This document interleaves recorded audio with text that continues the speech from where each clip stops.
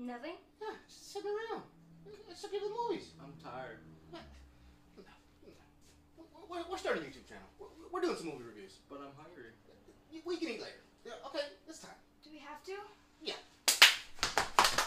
Now that's more like it. Yeah, that's what I'm talking about. Welcome to Four Corners of the Galley movie review. I'm still hungry. Later.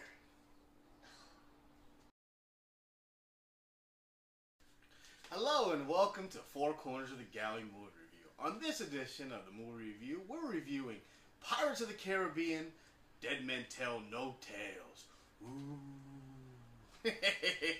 The fifth installment in the great Disney Pirates of the Caribbean tradition that all started with a ride and a crazy sailor named Jack Sparrow. Yep, that's how it went. It even changed the ride to be more of the movie. Exactly. So as you all know, Pirates of the Caribbean, Curse of the Black Pearl is the first movie of the title, which is still my favorite and the best of all the bunch. And then after that is Dead Man's Chest. Yep. Which is okay movie, nonetheless. Then falls apart with At World's End, which is basically which would be the end of the trilogy. But then, of course, you know, if you make tons and tons of money, you gotta make a fourth one. So they went with Stranger Tides that basically didn't even put them on water. Yeah. And now we come to the newest edition, and Dead Man Tell No Tales. So as we join Jack Sparrow and the crew again on their adventure, we get joined by a new villain, and he's played other than by Javier Bardem himself as Salazar. Captain Salazar. Captain Salazar. And he was a ghost pirate who had been cursed by Jack Sparrow when he was just a young captain. Yes, and they did show some little fun in there. We don't want to ruin all that. But basically we joined Jack and the crew, and this time people haven't seen Jack for a while. Mm-hmm. And we meet, actually, the son of William Turner and Miss Swan. And then Henry, is Henry, right? Yeah. Henry, what's his, Turner? Turner, yeah, Bootstrap. I want to call him Bootstrap. His grandfather, Bootstrap Bill. Henry Turner, yes. And this is how we start our adventure. We start with actually Henry Turner. We see him as a kid, and they show us this little kind of prequel scene to the whole what's really going to be happening in the movie. And then they jump us forward another 9 years after that, and we have him as a young man with the British Empire being chased by chasing a pirate ship. Mm-hmm. Where on that pirate ship they get led into where Captain Salazar is locked away, and then Captain Salazar in the very beginning of the movie tells him to go find Jack Sparrow. Exactly, and that starts us off on this adventure. Now they did have a great action scene, and they do always a good scene with the dead pirates always in the beginning. That was a great dead pirate scene.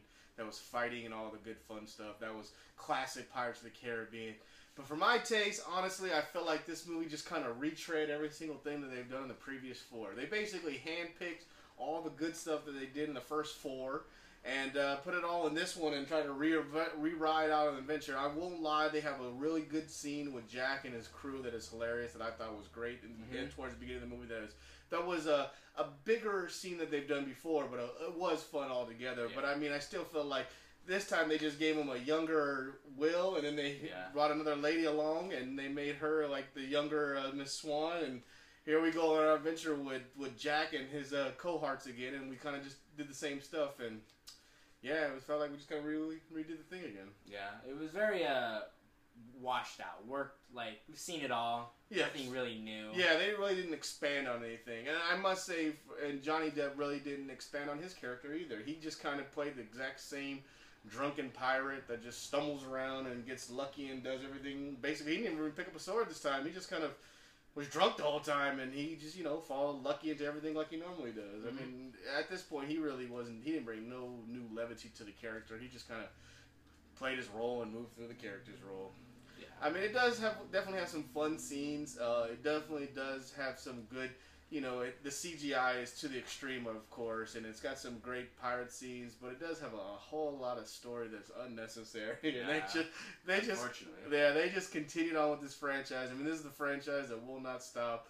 The first one is a great movie. It's fun from start to finish. Great story, great everything, and then they all just fall apart after that. 2, 3, 4, and 5 don't never equal up to the first one, and never bring back the levity, which you can say if you think about the Fast and the Furious franchise.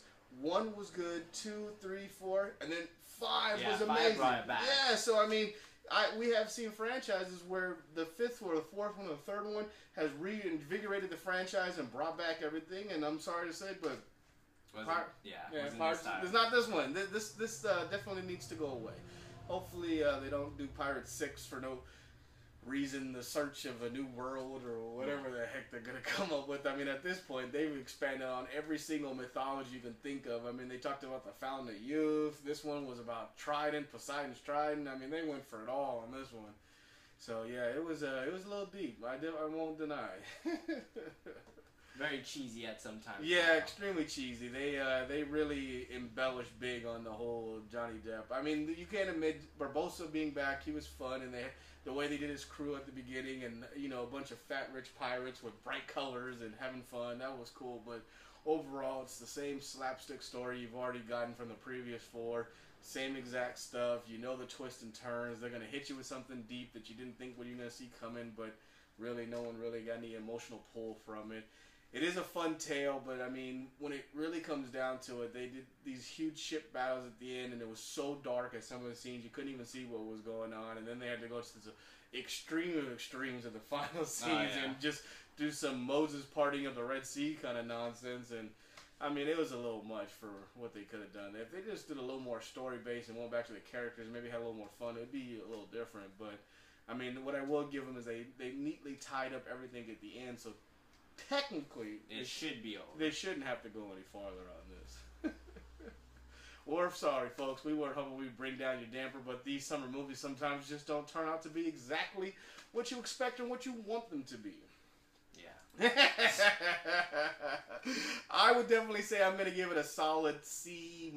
I'll say a 69. I mean, it had some fun entertainment value. I will admit that Mr. Johnny Depp brought it down. I don't feel like his Jack Sparrow character got any better. He just got dumber, and he wasn't really doing. Barbosa was good, and there was a few bright spots here and there, but overall, it's just another trip into the fun, crazy land of Johnny Depp and pirates. I'm gonna give it a 70 because there were sprinkled throughout the movie some really good lines that would get you at times, and although the story was weak and it was cheesy at times, it wasn't the worst out of all the pirates. Definitely maybe a solid 3rd place for the whole franchise. Yeah, that's for sure. But we will suggest you guys go out and rent or buy Curse of the Black Pearl. This one is gold. I definitely guarantee it. This is the one that you want to see over and over again and have no repercussions or feel bad about it. I mean, you can watch it to the end and feel like that's the end of the Pirates saga and move along. Yeah. Well, we'd like to thank you folks for joining us on Four Corners of the Galley Movie Review. Pirates of the Caribbean, Dead Man Tell No... I mean, you know, I got so many titles. Dead Man Tell No Tales. Until next time, folks, we'd like to thank you and say goodnight, Ted. See you later.